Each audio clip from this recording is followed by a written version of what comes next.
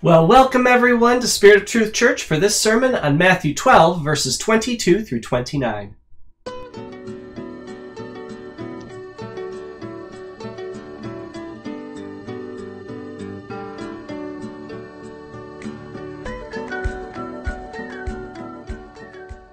And now let's open with a word of prayer. Dear Lord, we praise your name. We thank you, God, for your salvation. We thank you, Lord, for your death on the cross. We thank you, God, for your scripture. We thank you, Lord, for the ability to interpret it. I pray that we do so rightly.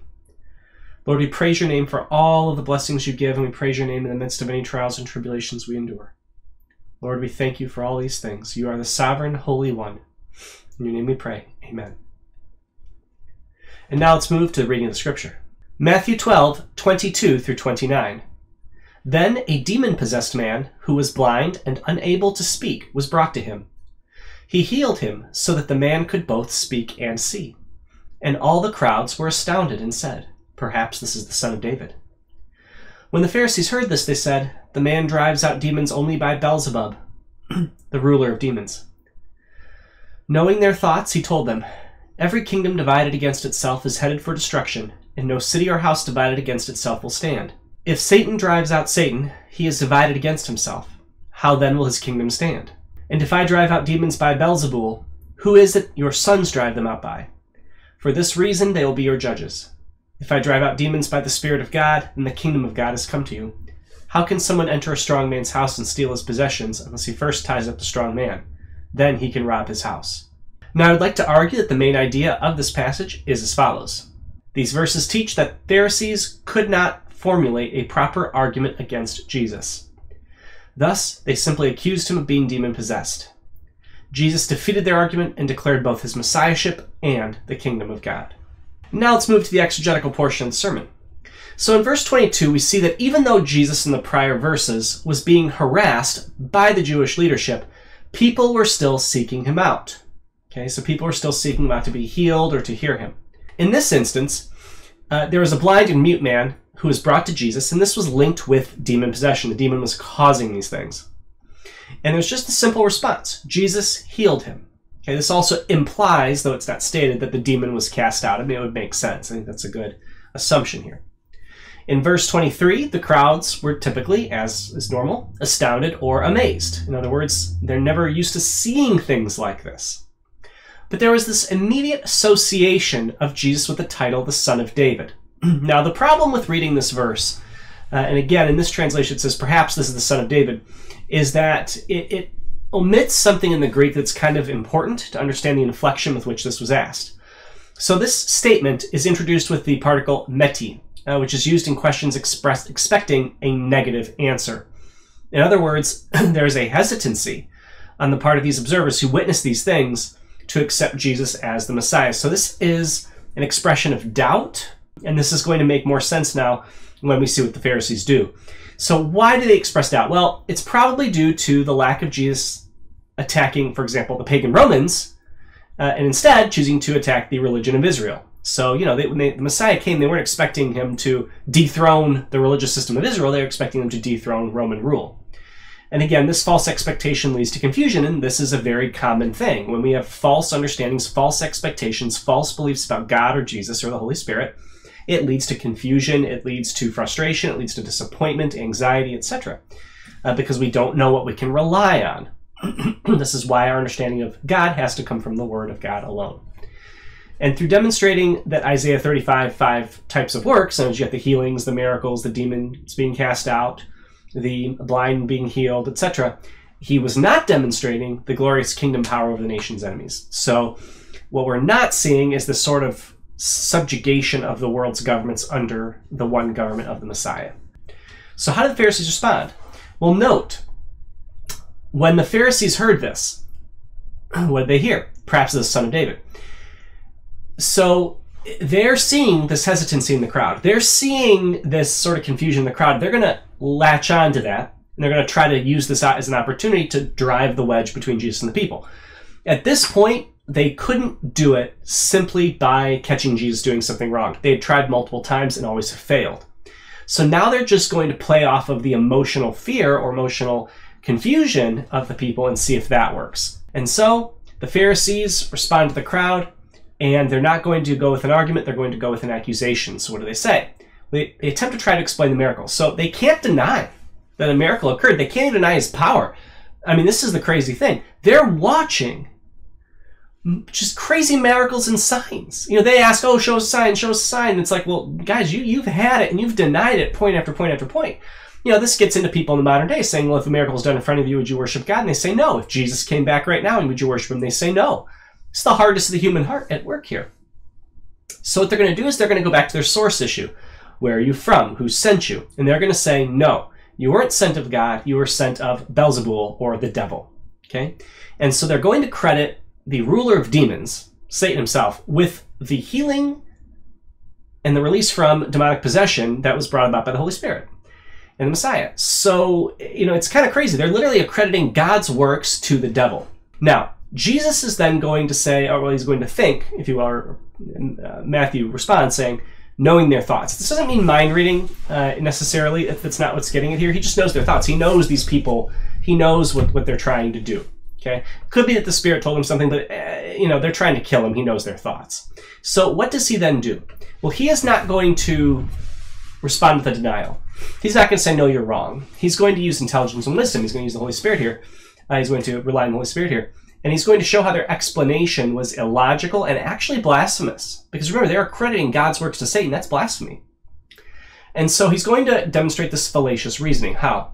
So he starts out by saying any or every kingdom. Every kingdom. So this is a universal principle. This applies to any kingdom, political or spiritual, is divided against itself, is headed for destruction. Okay? In other words, it's going to self-destruct if people are working against themselves in their own purposes and needs. For example, when you have massive divisions in a country, like in America or like in other countries, the country begins to implode. It begins to self-destruct.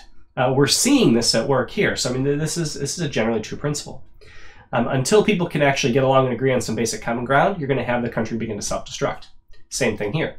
To assume that he was working in opposition to his own kingdom by casting out demons is illogical. Now, we're going to get into this a little bit later. Well, couldn't Satan have sacrificed one demonic possession? Here's the problem. This isn't one demonic possession. Yeah, that's what happened here. This is Jesus' entire ministry that's really under critique here, and he's been casting out demons left, right, and center. And so it doesn't make sense for the devil to basically go and cast out every demon in Israel. That's not going to bring people to the devil. That's going to bring people to God. Okay, so you know we've got some issues here with this idea. It's totally illogical, especially in the context of his whole ministry. And again, he's not doing the work of Satan. Why? Because he's in opposition to the devil. He's fighting the devil at every step of this thing. Okay, if he weren't, he would be sinning and doing a whole bunch of other stuff. But no, that's not what's going on. He's sinless, and he is casting out demons and healing people, bringing about a taste of the Messianic kingdom. Now, in verse 27, Jesus notes that the Pharisees and their sons, which means their disciples in this case, also conducted exorcisms. And if someone's simply going to say, oh, well, you're casting out demons by demons, and that's how you do it, then, well, how are your disciples? How are the Pharisees' disciples casting out demons? Jesus could say the same thing. Well, you're casting out demons too by the spirit of demons. And so what he says is that your sons, your disciples, are going to claim, no, if you're casting out demons, it's got to be by God's power. Their own sons would condemn them, not physical, biological sons, but most likely their disciples would condemn them because, again, they're casting out demons too by the power of God. And so this is fascinating. In verse 28, Jesus says, if I drive out demons by the Spirit of God. So here's this, again, this emptying of oneself, this not using the power of God, if you will, as a man. But he's doing this how? He's driving them out by the Spirit of God. By the power of the Holy Spirit is how he's doing this. Okay, then the kingdom of God has come to you.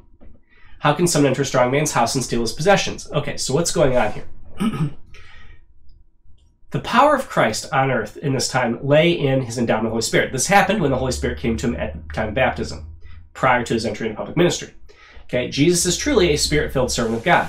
And to attack his work is to attack the Spirit of God who worked through him. Basically, any attack on Jesus is an attack on the Holy Spirit, which is an attack on God in general. And if it's true that the Spirit is working through Jesus, then the kingdom of God truly has come. You're seeing a taste of the Messianic kingdom. The authority and power and source behind Jesus is God. And to accuse him of anything else would be blasphemy.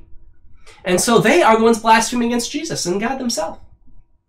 And then finally, in the final verse here, we see that neither demon nor the ruler of demons could prevent his healing the blind and mute man. The servant of God, the Messiah, casts out Beelzebul's servant and takes out his property. And so again, this is very key. Satan is basically trying to claim these people to some extent. And so Jesus is basically kicking the demons out and then taking these people back. And that's essentially what's going on in this verse. And this is actually the first part of two of the most important sections of Scripture in the Gospel of Matthew. And the reason why is because this is the official rejection of the Jewish rulership of Jesus. And we're going to see this in the next sermon. In this sermon, we get the encounter. We get where they try to attack him. And what's really going to draw the line here? They attribute the literal works of God to demons. They blaspheme against the Holy Spirit. In other words, the Holy Spirit is the one who is empowering this, who's doing this, and they are basically telling the Holy Spirit that he's evil, is basically what's happening. So this is blaspheming the Holy Spirit.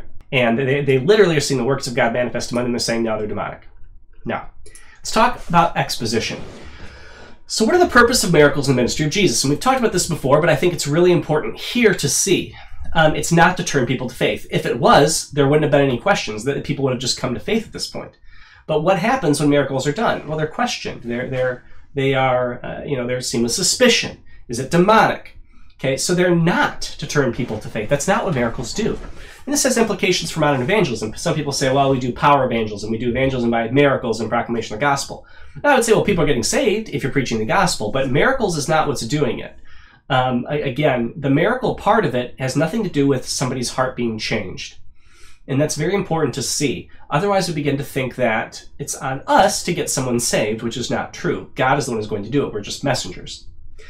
So what are the purposes of miracles of Jesus? Well, the first was to fulfill Scripture. As we noted in Isaiah 35:5, that when the Messiah came, he would do abundant miracles left, right, and center. So we have to understand that these miracles were prophesied. Okay, these miracles were prophesied. The Messiah would be known by these miracles. Now, on that note, we should also understand that we shouldn't be expecting the miracles of Jesus in that level of concentration apart from him elsewhere in history. Why? Because those were specifically marks of the Messiah. Somebody else could easily claim to be the Messiah if he were able to do those things. Second purpose is to demonstrate that Jesus was the Messiah. Okay, so there's this fulfillment of Scripture portion, right? So that all the Scriptures be fulfilled. Then there's the mark that he is the Messiah himself. The third purpose is to demonstrate a taste of the kingdom. So again, when the Messiah is here, you would expect the kingdom to be here. Well, how is that going to happen in a still fallen world? Miracles. That's the point. You would have mass miracles, miracles of resuscitation, bringing people back from the dead, miracles of healings and demon stuff being cast out, and people being able to see and hear and talk and things like that. So you get a taste of the kingdom because the king is actually present, so you know what it is you're looking forward to. Now, the second theme that comes out here is the hardness of the hearts of the people. Again, it did not matter how many miracles were done. It did not matter. It's not even going to matter when Jesus is resurrected. That's not going to matter. The bottom line is a hardened, dead heart is a hardened, dead heart. And it's fascinating because I was watching a talk recently where an atheist was talking about how there are people who are essentially unresistant unbelievers, I think was what he said. Unresistant unbelievers. I may do a video about this at some point. But the truth of the matter is, I don't believe there is such a thing as an unresistant unbeliever. If I present someone the gospel and they reject it, they have just resisted the gospel. They've resisted the power of the Holy Spirit. They've resisted what God is giving them. And they might say, well, there's not enough evidence. Just give me enough evidence. Okay, it's not God's prerogative to give someone evidence on their demand. He has given us what he considers and what he has understood as enough evidence to believe, and people still reject. So again, I would argue that that's not the case. And I think that this demonstrates it. I think that it doesn't matter how much evidence you give somebody, they're not going to believe. Now, evidence is important, and for a number of reasons, including removing hurdles for people to hear the gospel, but evidence alone is not going to save people. Additionally, it's really important to see that the hardest the human heart is against Jesus. It ultimately is really fighting against him. Okay, and the people are getting stirred up now, and the Pharisees are stirred up and they want to kill him. There's really this attack on God. And whether people actively or passively engage in it, it's still there. And finally, for the third point of exposition, the utility of Jesus' response. No house can work against itself. So this is really important because we're in a time where Christianity is in a weird place. Christianity is in a very difficult and weird place. You got to remember, Christianity's always had little sects and things like that, etc., denominations, things like that. Well, not always denominations, but, you know, we've dealt with this kind of stuff, right? You have a fairly unified church in Catholicism, but then you also have the Eastern Orthodox Church breaking away in 1000. You have the Protestant Reformation and things splinter. But even within that, there was still a general consensus up into about, let's say about 1800s, 1850s. There was still a general consensus of what it meant to be a Christian, of what it meant to believe in Jesus, what it meant to be saved. But what has happened since then is that has gotten massively splintered. And we're now seeing all sorts of Christianities that just don't resemble Scripture. Yet, they do contain saved people. So we have this weird situation where, well, no house can work against itself, and we would look at other houses of Christianity, so to speak, and say, well, seems to be working against Christianity as a whole. And the question is, well, is that really the case? Is that what's actually happening? And it gets very hard to tell, because we know in Scripture that it talks about how there's going to be heresies, there's going to be issues in the church. So we're going to address that more in the application section. But the bottom line is, no house can work against itself.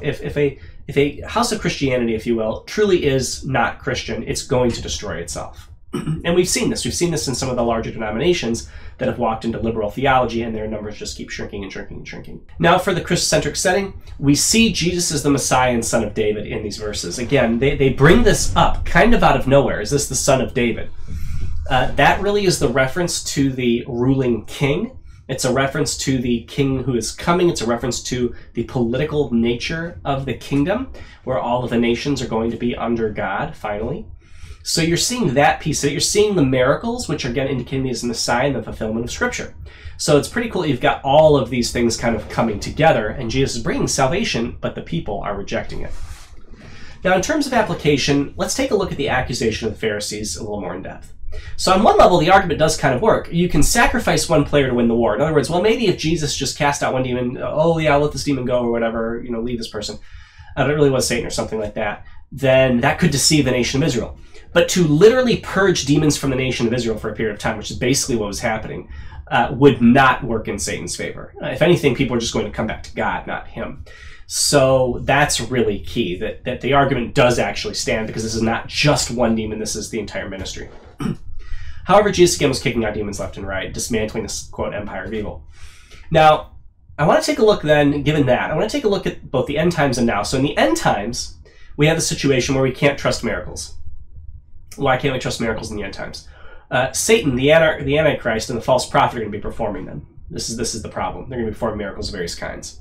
And in that time, believers are going to have to be heavily suspect of miracles that are not directly prophesied in Scripture. For example, the two witnesses. So in other words, do miracles constitute working for God? Well, not necessarily, and that's sort of the problem, right? This is kind of the issue, is that miracles don't automatically constitute godly things. Casting out demons, pretty hard for that not to constitute being for God. But this is a serious issue, because in the end times you can't trust these things. What about now? So you have a slightly different situation now. We have a massive amount of people getting involved in these miracle movements, taking over the church. They're amassing political power and money. And they've been trying to do this for years. Like, they've been trying to do this in the 1800s, they've been trying to do this in the 1900s, and they're doing it in the 2000s. Like, this has not been a small thing. This has been systematic attempts to sway people under bad theology through the use of miracles, and it's a common theme in America. Okay, it's a very common theme in America. And these organizations are amassing political power and money, there's no doubt about it. And miracles are at the forefront of how the movement's dominating, because it's very hard for people to see miracles and not think God is there. And this is the problem. Seeing things happen, hearing about things happen, and then saying, well, God must be there. And we can get into the validity of those miracles. Some of them might be valid, some of them might be not. We can get into if they're being stretched out, or if the spiritual aspects are, whether they're real or not. We could talk about that. But the big issue is that people are being drawn into these organizations because, quote, God's spirit is there, power is there, money is there, political power is there, influence is there, any number of things, except for good style of teaching, except for sound doctrine. Those aren't there. Those are not present. Sound doctrine and good teaching, those are not present. And so this is the problem that we have. So we have to use the teachings about false teachers to assess the validity of movements in the modern day. And what those teachings typically say is they say, don't look at the works they do, look at their fruit, which is of their lives, and look also at their doctrines and their teachings, because the doctrines and teachings will tell you if they're false teachers or not. And so with that, I'd like to conclude. The miracles of Jesus confirm that he is the Messiah and the Son of God. This demonstrates that Jesus was sent by God and empowered by the Holy Spirit. In modern times, miracles are not a valid test of truth for a religious movement. We are to continue to place the gospel and discipleship at the forefront of our churches and ministries. And now I'll close in prayer. Lord, we praise your name. We thank you for this time. We lift you up and exalt your name. God, we love you. And we wait for your return. In your name we pray. Amen. Thank you so much for joining us at Spirit of Truth Church. Hope you have a wonderful day.